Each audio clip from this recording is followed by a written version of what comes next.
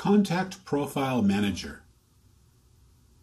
These new features will give you quick access to the contact information and the ability to view, edit, add, or delete contacts without having access to contact management in Studio.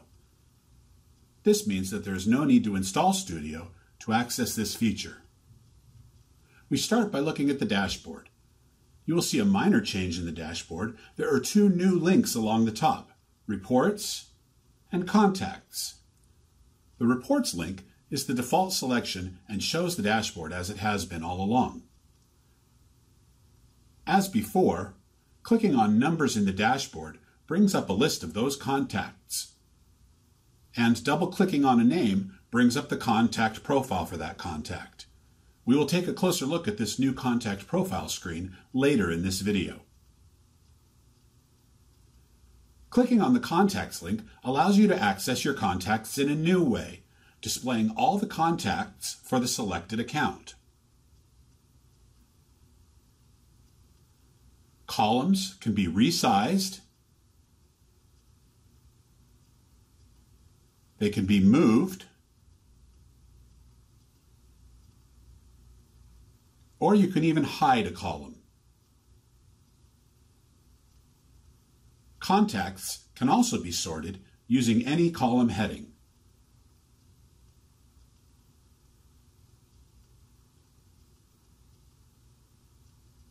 You can search by first name, last name, email, and company name. Use Advanced Search to search by any standard or custom field. Click on Add Filter, select a property, and define the parameters. In this case, the city field equals Los Angeles. Click on Search and find that two contacts were found with Los Angeles in the city field. To close Advanced Search, click on the Advanced Search button again. To go back to displaying all records, just do an empty search. You can manually add a contact to this sub-account's contact database by clicking on the Add a Contact button.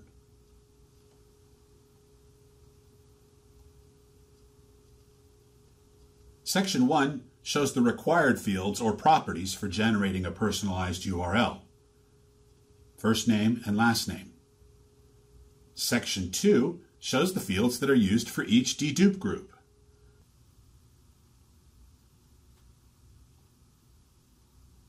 Section 3 shows the properties that you have marked as required in the Contact Management section of the Studio. For this sub-account, that's city and country.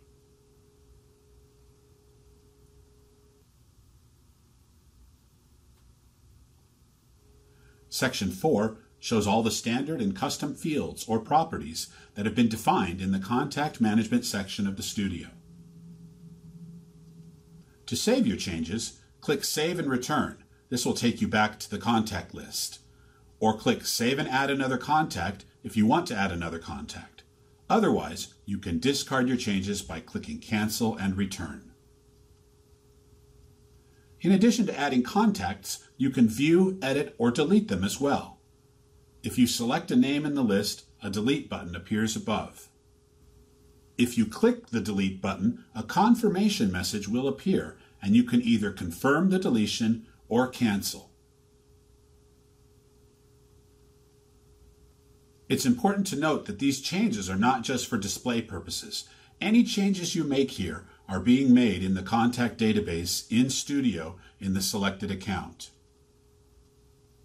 To edit or view a contact's profile information, you can either select the contact and click the Edit button, or just double-click on the contact.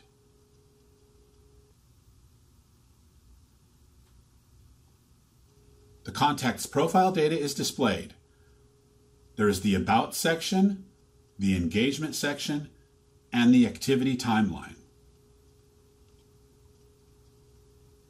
On the left side, the contact's standard properties are displayed. Scroll down to see the data in the Custom properties.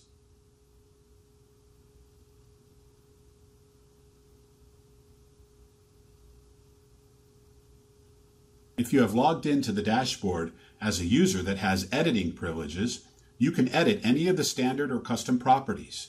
To enable editing, move the slider to the right.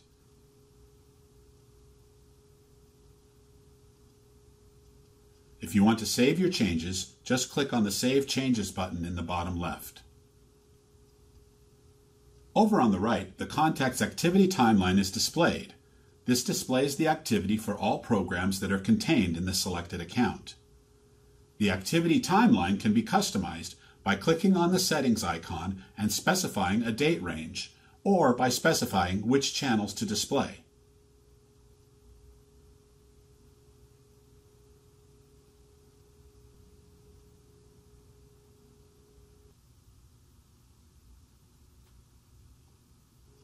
In the activity timeline, clicking on the Information button will display additional information for that specific activity.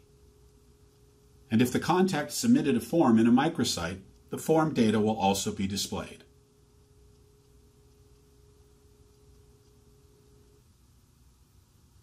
The Engagement tab shows the contact's scores and goals that have been achieved.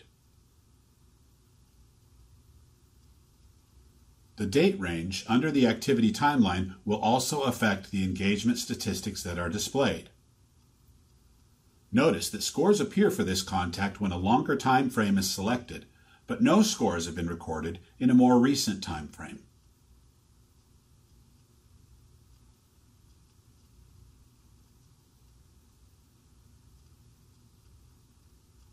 When you are finished viewing or editing the contact data, you can get back to the main dashboard by clicking on the Reports link in the top banner.